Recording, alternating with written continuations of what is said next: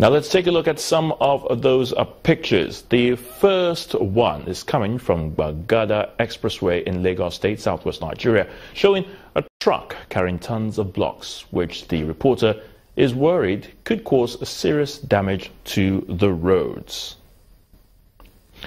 And all the way from Chukun local government area of Kaduna State comes this picture showing a health center that has been left uncompleted. The government's attention is being drawn to the facility, which is unsafe for patients and staff alike. Unfortunately, it seems to be the only public facility offering such services in the area. There's a damaged bridge in Adamawa State believed to be as a result of the Boko Haram insurgency from the pictures you see there. Now, Eyewitness reporter says the people of Michika local government have been cut off from Yola, the state capital. And from Bokani, Niger State, is a picture showing another collapsed bridge that makes it easier to connect Kaduna to Lagos State. Our Eyewitness reporter says the journey is now more difficult and even costly. Now, thank you for those pictures, and we ask that you please keep them coming. Now, Channels Television followed the lead of our Eyewitness reporters and even visited the sites of the collapsed bridges in Niger and Adamawa states.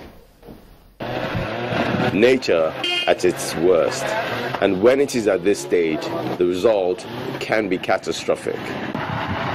The evidence of this is here in Adamawa State, where the force of flood waters caused this bridge to collapse, leaving motorists stranded. As if that is not bad enough news, the unfortunate event has cut off communities such as Chibok, Gwoza, Madagali, and Michika, mainly because of the link to the Sambisa forest, which is used by the military. Pedestrians wade through the shallow area with the hope of getting connecting rides to their various destinations. Motorists who dare to brave the torrents are stopped in their tracks, but eventually get help from Samaritans to push or tow the vehicles out of the water. For others, that option will not do, as they turn back to seek other routes which will probably offer miles of discomfort. From Michika to Mubi, normally, when the road is good, it is 600 naira. And so we dragged until we bargained and we paid 400 naira. As the hapless commuters look on, wondering what the next move will be, some are already filling the gap, chopping up trees and using the logs to construct a makeshift bridge. In the meantime, businessmen groan at the misfortune of being stranded. If we come here with the car, they offload it, we pay the laborers, they still take it back. Another car will be here, then they load it there inside. The chairman of Michika Local Government Council is as concerned as his compatriots. His message is that help should come, and urgently too. I am calling on to the federal government to quickly come to our aid so that at least they should rehabilitate this bridge cut off, because we are cut off from the state entirely, both Michika and Madagali. A similar devastation is experienced in Niger State, where another bridge collapse has left accidents in its wake. The driver of this crashed tanker was probably traveling at night and unaware of the danger that lay ahead. The train tracks have been derailed by the flood. All vehicular movement is impossible. Commuters make use of the next best option. The cracked ground gives an ominous sign.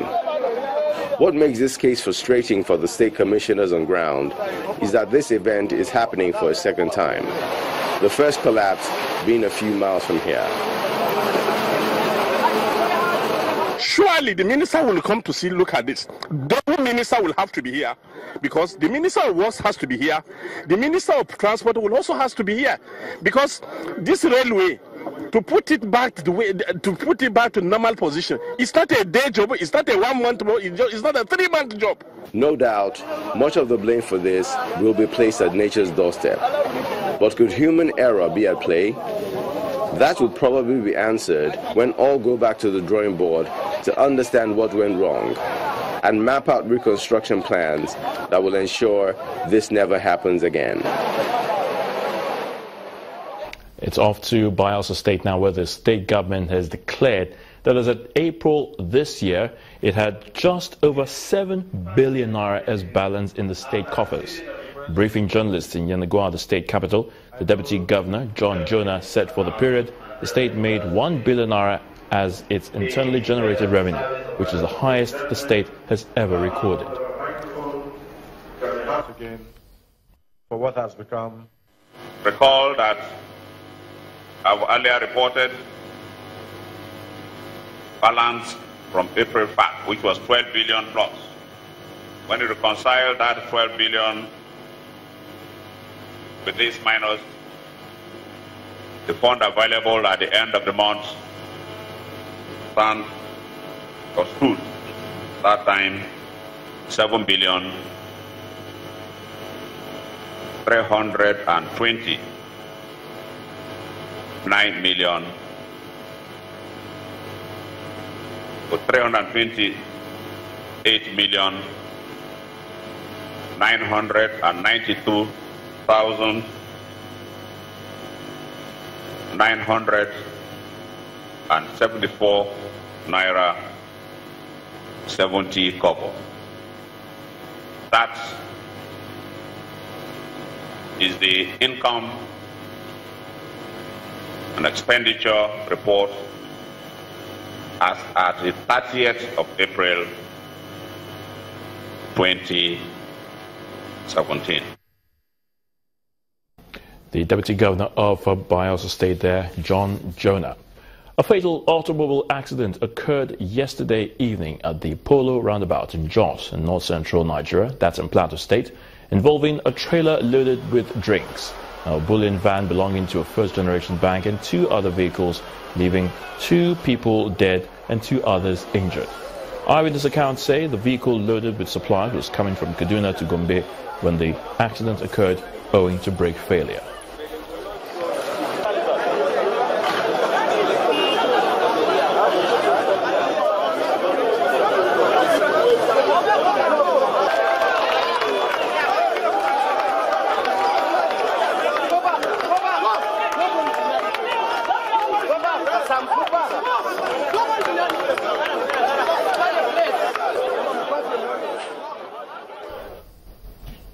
Now, the federal government's implementation committee on the proposed ICT University of Nigeria has given a pass mark to the Enugu campus.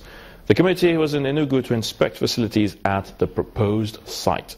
Meanwhile, the governor of Enugu State, Ifeanyi Ugwuanyi, gave an assurance that his team will get the Enugu campus running. This is the Digital Bridge Institute of the Nigerian Communications Commission, NCC Enugu, which is to be converted to ICT University of Nigeria, Enugu campus. Particularly the post. The federal government had on the 15th of May, through the Ministry of Communications, appointed an implementation committee to oversee the setting up of ICT University of Abuja, Lagos, Enugu, Kano, Asaba and Yola, where the Digital Bridge Institutes are located. Some of the members of the team, led by Dr. Henry Nkamadu, are in Enugu to inspect the facilities on the ground and to take words back to the federal government on their findings. I can say that we are very impressed because we can see that this particular campus is ready. The buildings have been well done.